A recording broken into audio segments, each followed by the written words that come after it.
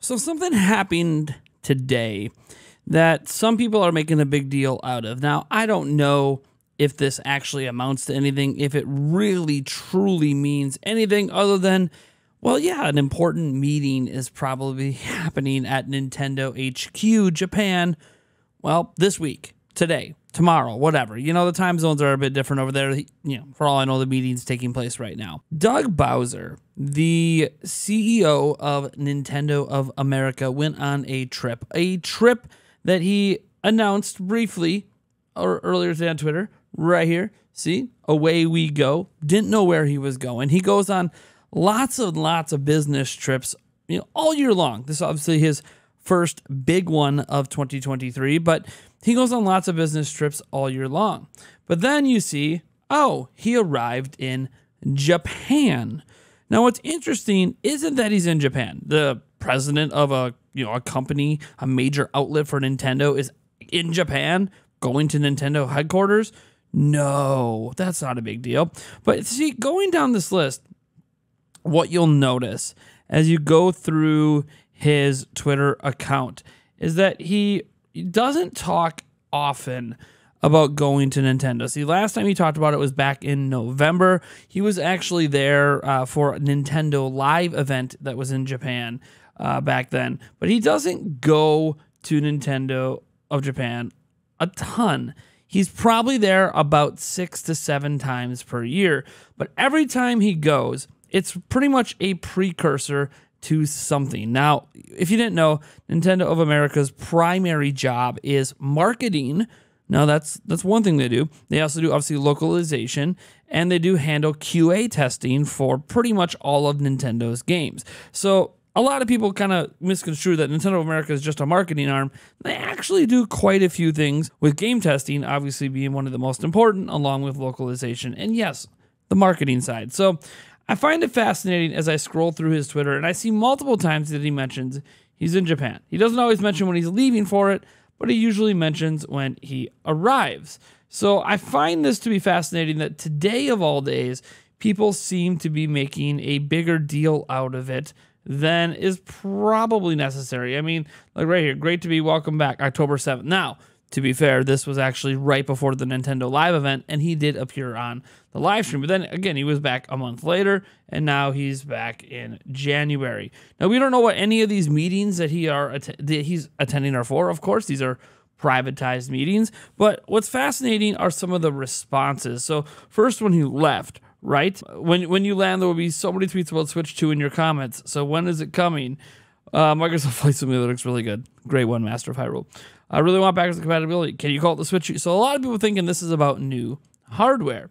Now, when he landed, here's what people said about this. Hey, come on and slam. Welcome to the chat. Seems like a full presentation of a new console. And suddenly a release in 2023 is no longer impossible. These responses are hyping up Doug Bowser's trip to Japan like this means something. I'll tell you what it means, okay? I'm going to tell you what this trip means.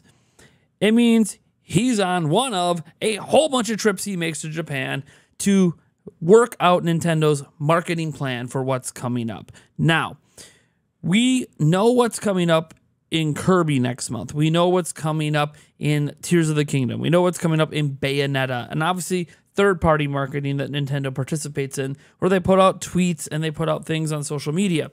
You might go, well, if it's just a marketing meeting, why does Doug Bowser need to be in person? Couldn't he just video conference in?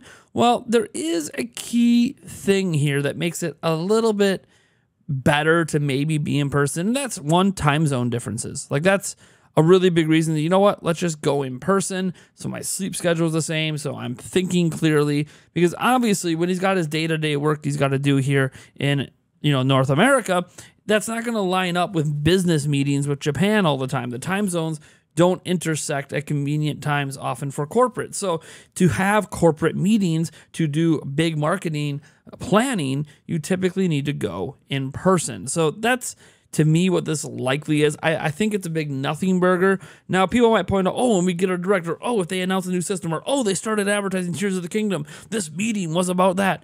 Probably, But think about that wide spectrum of stuff we said. They're clearly going to be ramping up the marketing for Tears of the Kingdom soon, right? We are highly likely having a Nintendo Direct by the end of February. Plus, there's a Pokemon event that happens every February. So, yeah, Doug Bowser is going to need to be made aware of all of that. So that could have a big part of this. There was just a new theme park open that, yes, Nintendo of America is acutely part of, with another one coming in Orlando. So maybe there's a business meeting about that. Look, there's a number of reasons that Doug Bowser could be there. And the fact is, we don't know. I think what's happening is people are getting overhyped about anything. They're looking for any small sign that Nintendo's about to announce something. Here's what I'll tell you. Nintendo is about to have a Nintendo Direct most likely in the next 4 or 5 weeks. Sure, Nintendo is highly likely to start ramping up and start advertising Tears of the Kingdom by the end of February. Yeah, of course. Like, Doug Bowser makes these trips on the regular. Literally, in the last 4 months, just the last 4 months, Doug Bowser has made a trip to Japan 3 times. Believe it or not, he goes to Japan pretty damn often. Now, I was curious if he publicly talks about going to Japan like this often in such a short time span.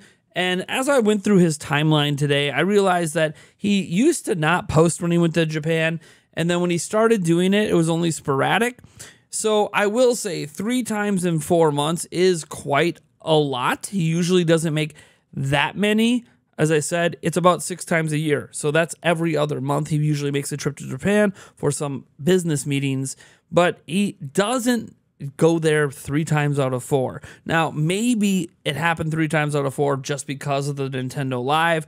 It was postponed after 2019, came back in 2022. He made a guest appearance on it. So maybe that is why there's that extra trip in there from October instead of his typical November and then January trips. But whatever. The point is, he's made trips to Japan in January before. Didn't necessarily mean new hardware. He's made trips in September. He's made trips in July, in June. He's made trips literally all year long. So I'm just going to look at this for what it is. Doug Bowser's just doing his job. I don't know what there is to be excited about other than Doug Bowser's doing his job. Now, if you want to get excited about something, yes, we should be very, very soon getting a massive news blowout from Nintendo in the shape of a Direct. And sure, at some point in the next year or 2, or God forbid 3, we're going to end up having a new system announced. Obviously. Like, we have reasons to think something's coming. But I think a business meeting from Doug Bowser in Kyoto, when he literally makes trips there all year long, we're starting to grasp at straws here at our desperation. But I understand it. I appreciate it. I'm not, other people could think this means more than it is. Look, if there's going to be a new system, yeah, they'd have a meeting about it. If there's going to be a marketing plan for Tears of the Kingdom, yeah, they'd have a meeting about it. Of course, they'd have that same meeting happen, whether it was any other year for any other products. So it doesn't point to anything. It just, Doug Bowser's doing his job. Cool. All right, guys. I am Nathaniel Rovajets from Nintendo Prime. I want to thank you so much for tuning in, and I'll catch you in the next video.